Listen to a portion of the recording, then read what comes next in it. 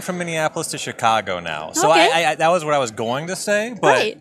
the future is here. That's improvement. That's improvement. Love to hear that. Okay, all right. Well, welcome back to the booth after the feature draft from the Cheese Standalone Exhibition Cube here at CubeCon. It is Thursday evening, the first day of the exhibition of the convention proper. We are going to go down to the feature match, and it is Tim Meyers up against Mike Bilan. Your guess is as good as mine. Okay, and it looks like Tim is on the play. We have seen the players shuffle up already. Mike's deck, by the way, had a look at it, and this is much more of a multicolor monstrosity. Yeah, 4-color kind of big mana deck, not black 4-color. Tim, of course, this Orzhov deck, and he did get all of those uncastable boom booms in the spread. So he's trying to animate the Avenger of Zendikar. Let's go. We are on for Reanimator. Here is that's the Milliken. The Milliken is on Lion. Okay.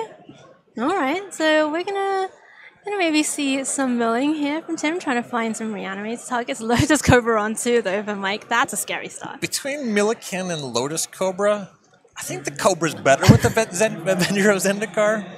But the Milliken going to work. Sadly, milling Bitter Triumph. He would have liked to have drawn that. Just kill this Cobra. Yeah, that would have been nice. But stop the Storyteller. That's a nice 2-drop. It's a Spirit token there. Can turn that into a card with this counter. He's going to do that right away. You saw the quick activation of the Milliken. Not a lot going on for Tim just yet. We'll see how explosive the Cobra is, but I like Mike's side of things so far. Yeah, Mike does get to untap with the Lotus Cobra. Here comes a land and some mana being floated. And a spread of different colored lands, as well as the Cobra making mana of any color. You kind of see what happened with Tim's mana base here with Plains Swamp. It's not clear even if he has Yawgmoth, if he could cast it next turn. All right, here is something that looks like one of those Simic experiments gone wrong. It is the Goose Mother. It's a wholesome fairy tale creature. Yeah, Bird Hydra.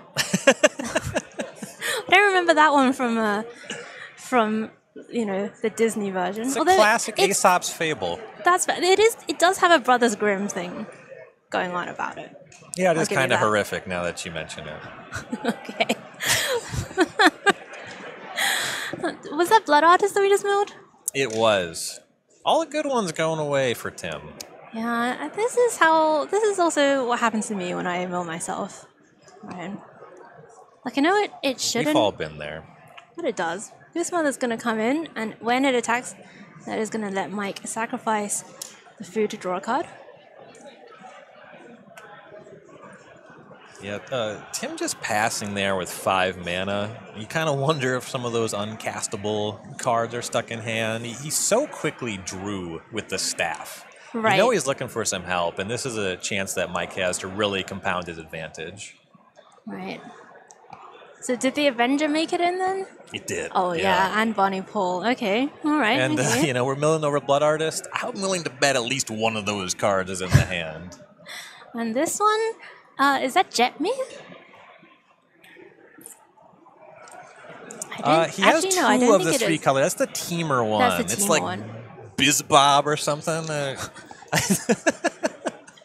Genuinely cannot tell if that was a real attempt at saying. I think that was for the Gimbal. thing, or it was just a Gimbal. Of course, it was Gimbal. It was Gimbal, Did Gremlin, Geyer and Gimbal Prodigy. in the wave. So now we know Ryan was just making some sounds, I still am. hoping that matched up with what was happening. A Jabberwocky reference. Okay, all right. Ooh. Got to get the culture, and here is Necromancy for Bonnie Paul, and you said it could not happen. Now we're cooking. Okay, it's happening. So here's the question: which is stronger, Bonnie Paul or Gimbal? Well, we are going to find out. Tim is going to start off by making the ox, the bow, the blue ox, which is the size of the number of lands you have. And whenever you attack, you get to draw a card. Yeah, that's going to generate some value over time for Tim. This turn is looking a lot better than last turn. And right. Yeah, that's the reason that you play the off-color Reanimator targets, is you can start come back. Taking a full turn off with 5 mana, it's unfortunate, but this is a way you can make up that value. So it cuts both ways. I mean, this is why we do it, right? To live the dream. To live the dream. Gotta feel things. That's why I play Cube, anyway. That's why many people play Cube. Yeah. All right, we're going back over to Mike. And he's got problems. Could I try and solve this Bonnie Paul problem? Yeah, it's large. You know, Mike's list is a lot of big mana stuff and high impact cards. Not really much in the way of removal, as I recall looking at the list. I'm going to be honest here. I'm going to need Gimbal's text here. Okay, you know, I'll help you out here. Gimbal, 5 mana, 2 in Teamer. Artifact creatures you control have Trample. The classic Teamer artifact card. At the beginning of your end step, you make a 0/0 Gremlin, but then you put X +1/+1 counters on it, where X is the number of differently named artifact tokens. This card is weaker than Bonnie Paul. Okay, wow. I've officially made my assessment. Didn't even wait for the end of the sentence. This card is weaker than Bonnie Paul. Yes, it doesn't seem like Tim has that many. There was a food token that got sacrificed to the Goose Mother's ability. And here is that Primeval That's Primeval Titan. Okay. So we're going to get big here. So Bilan, so there is a Field of the Dead in the Cube. It's not in Bilan's deck. He didn't get it. Sam Black was at the table. Unfortunate. Okay. This is just going to find some lands. Like, you see there's a Horizon land in play. He's got a little bit of utility like that. There's a Surveil land, but this is just going to fix the mana. He currently doesn't have a white land. Right. And, I mean, both of these players just really gumming up the ground with a lot of these big creatures, Primetime, Bo, Bonnie Paul himself. The fight being a little bit in the air here, it seems, Ryan. Yeah, currently the Goose Mother is the damage source for Mike. Not the fastest clock. No, I mean, it's not... There's no Hydroid Crisis, right? Like, it just doesn't really have the same size presence on the battlefield, but I mean, Tim's just got a Spirit in the air. Yeah, the real big thing going on here is that Bonnie Paul. You know, the Ox token is 6/6, so the Primeval Titan is a real thing to contend with. Right. Okay. But one more land that changes, of course. You know, Bilan can double block. Right, and Mike is going to use that 2 mana floating from the lands coming in, plus tap 2 creatures, convoke out the Conclave Tribunal. So thinking about whether he's going to target Bonnie Paul here or the Necromancy, maybe. I think some confirmation on what happens when Necromancy is removed. You know, if that exiles the Bonnie Paul, then great. Otherwise, you know, maybe you just exile the target itself. It's very minor in either direction. It doesn't exile. Right, you just sacrifice it. Right. So it's interesting. I mean, does Tim have more ways to deal with enchantments in his deck, or does he have more ways of getting the Bonnie Paul back? I guess I'm saying that's probably the consideration, right? Right, exactly. Yeah. Okay. Bonnie Paul is going under the Tribunal, so Bo does get left behind, though. Now it's feeling really unfortunate that Tim milled that Bitter Triumph, because that Primeval Titan is just gigantic now. You know, the Bonnie Paul's gone. The Ox is a little managed. The Ox is going to get bigger every time Tim plays a land. That's true. Will it get bigger in a capacity that matters against these Gimbal tokens, right? The Primeval Titan is hanging back on block.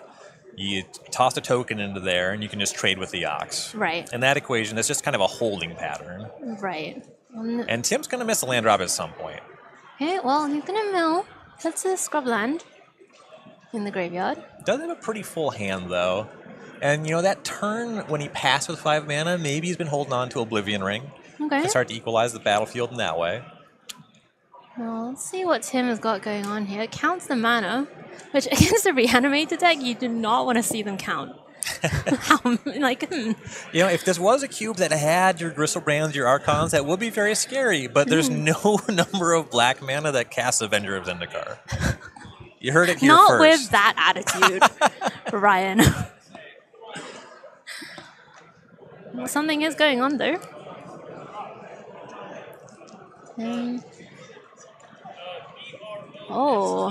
Here is Harvester of Misery finally getting that Lotus Cobra off the battlefield. Lotus Cobra has been there since the beginning. Right on time, the turn 7 answer to the Lotus Cobra. Okay, I mean, this is an engine, right? Yeah. We've got Asmo, we've got the cookbook. If Tim is holding Avenger of Zendikar, that can get put in the graveyard. Yeah, being able to drum up that discard outlet is nice. Only one more way to bring it back, the Animate Dead. Another card that could have been in hand that turn when he passes all the mana. Is Tim cooking? We'll find out. He's prepping. He's prepping. Oh, I see. Tim's the little meal mise en prep. place at this point. I don't think Asmo is the meal prep type. I'm not gonna lie. She doesn't seem like she's got the Tupperwares and whatnot. No. A little bit more of a Borborygmos meat and eggs we eat. Mike's gonna fetch. There's a fetch land.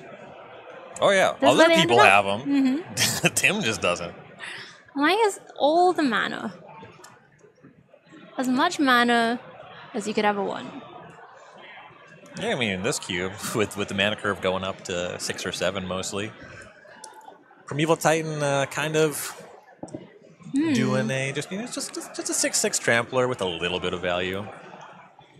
Are there any, other than Field of the Dead, do we have any kind of primetime stuff going Well, on? he tutored up Commercial District, which is really about as good as it gets. Is that a simulation, Aegis? This is nice. All right, I was saying Bilan doesn't have much removal, but when it comes to removal, this is choice. You get to Oblivion Ring something, and you get this equipment that makes creatures a copy of it. But you don't get... Creatures don't get to be a copy of that. Or do they? Do they get to become a copy of both? I believe that's what the players are asking right now. What does your heart tell you? My heart tells me that you can. Exile up to one target creature. Whenever it becomes attached to a creature, that card becomes a copy of a creature card exiled. I'm not Tokens sure. are not a creature card. That's not going to work. Card. Yeah. Answering the bow makes sense. It's not as exciting as I wanted it to be. No, but we can't always get what we want. No.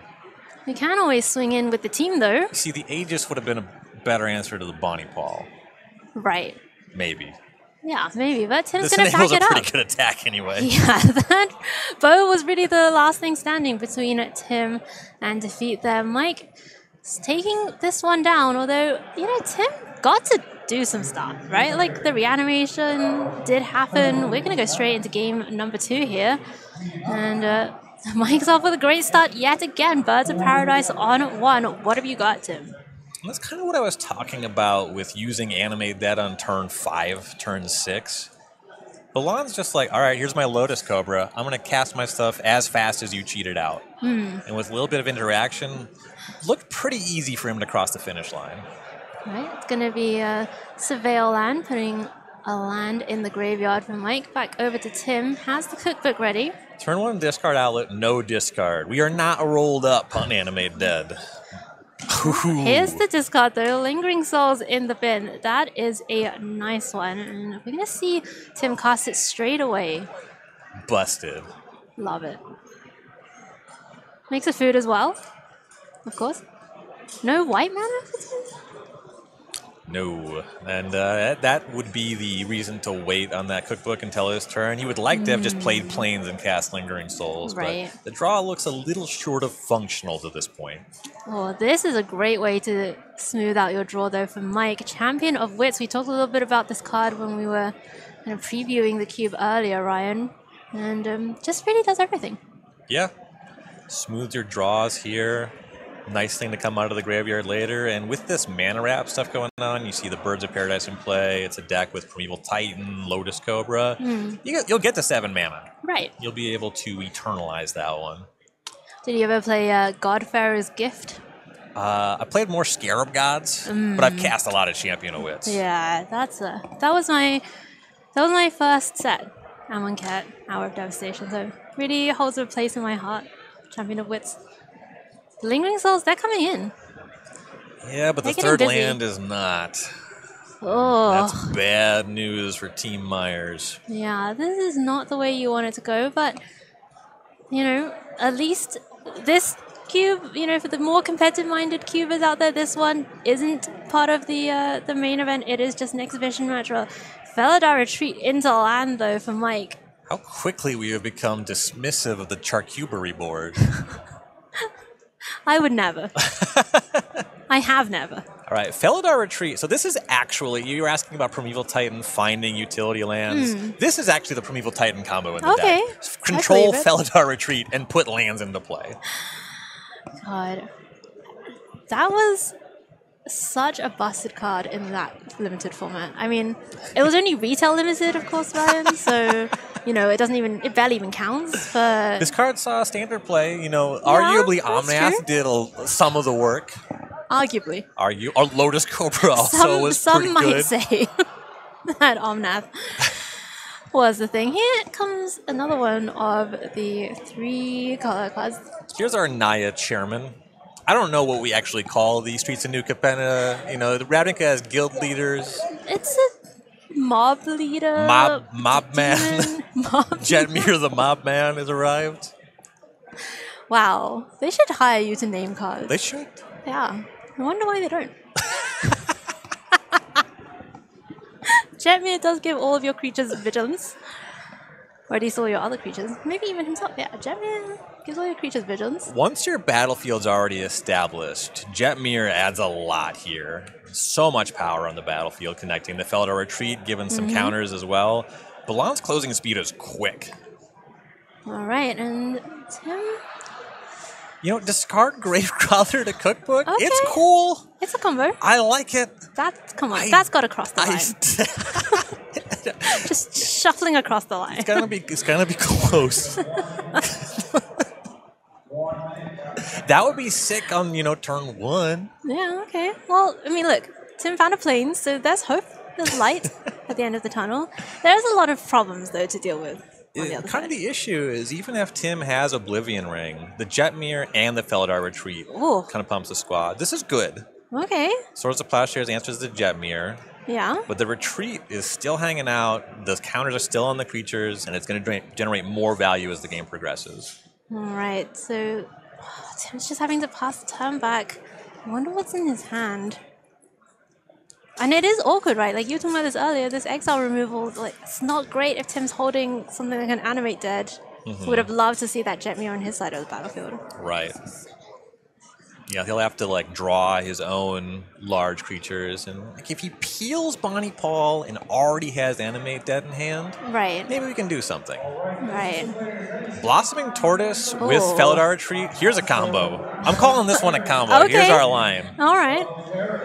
That's the line? This is exactly... This is if you look it up in the, The dividing magic line. textbooks, Yes. you'll see a picture of Blossoming Tortoise next to Felidar Retreat. Okay, and that's like the lower bound of combo. It's gonna put counters on everything. Incremental advantage that adds a little power and toughness to the battlefield. Yeah, and all of a sudden, I mean, these Lingering Souls tokens, they're gonna have to start chumping. Tim's gonna take 2 from the Birds of Paradise coming in. We need to find something. What? I mean, like, the Harvester of Misery wouldn't even help. Honestly, Anymore. one of Meyers' best prayers there was the tortoise milling over something really good for him to reanimate. Okay, Didn't happen. what about Ophiomancer? It's okay. Oh, It was okay. Ouch! The path to exile. I mean, Tim at least gets another land, but Right, doesn't even get that Death Touch Snake, Oh. and at 12. that's got to be it, right? Yeah, That's lethal. we're already Mike so close to lethal Bilan. if we're not already there. Yeah, we are just already there. Right. I mean, And if we weren't, that combo is still online. that's true. The tortoise keeps that churn going. Hadn't even been disrupted yet. I mean, Mike Bilan with the 4-color soup deck. Let's say I'm call gonna it say a soup a ramp. lot. I But like a okay, ramp. it's a ramp deck, sure. Ramp The decks are kind 4-color of like categorically ramp deck. soup, so... Okay, all right. I'm learning a lot about what words mean. When in you've been Magic playing the as long as I Gathering. have, Yeah. back when Scourge Back when, came out. yeah, I was gonna say. I feel like you're gonna be the scourge of this weekend. And unfortunately for last year's CubeCon champion Tim, he is out. This is single elimination here at Cheese Stands Alone. We're gonna end up with one sole victor at the end who is going to be holding the cheese plate, wearing the cheese hat, consuming all the cheese. Mike still in with a shot. Yeah, and Mike's deck has a lot of good things going for it. You have that Birds of Paradise and Lotus Cobra to really accelerate out your game plan. And some of his cards are pretty difficult to interact with. You get like, some fine value with Primeval Titan, but the real thing I'm looking at is that Felidar Retreat. Enchantments are generally much more difficult to answer than creatures. And like this Escape to the Wild, you see, it didn't even come up in those games, but that's just so much card advantage. I love Escape to the Wild. It's just one of those cards that you always wheel on Moto Vintage Draft, and I'm like, do people not know that this card that you draw 4 cards? It's basically Do people Ancestral not Recall. know? Just love it so much, and everyone hates it. Showdown of the Skulls is another one. Like, have you read this card? Like, it's incredible. Very similar cards, the Showdown and the Escape. Yeah. Escape to the Wilds, though, you know, a lot of people, we talk about like this Modern Horizons era of Magic, draft a card from Modern Horizons. You know, Escape to the Wilds being from Throne of Eldraine, that tells you something too. Yeah, Throne of Eldraine, busted set. Busted. Some of the best cards of all time came from Throne of Eldraine. Trail of Crumbs. that is one of the cards. Yeah. Gingerbread Hut? Gingerbrute. I was, honestly, my brain just blipped and I was going to say Gingerbread Guy. We have a card called Carrot Cake. How come we don't have a gingerbread just full stop? Just gingerbread.